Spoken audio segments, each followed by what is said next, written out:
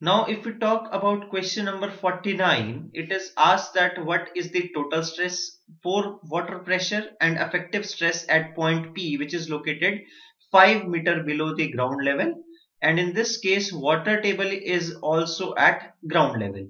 Now, total stress is given by saturated unit weight in our case because soil is fully submerged. That means it is saturated when we are talking about total stress case. So total stress is gamma sat into 5 or 21 into 5, it comes out as 105 kilonewton per meter square.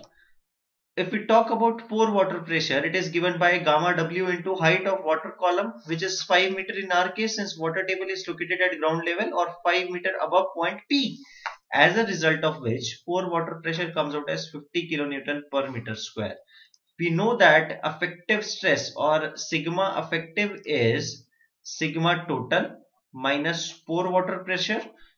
Sigma in this case or sigma total is 105.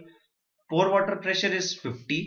As a result of which effective stress comes out as 55 kilonewton per meter square, making C as the correct choice for question number 49. Thank you.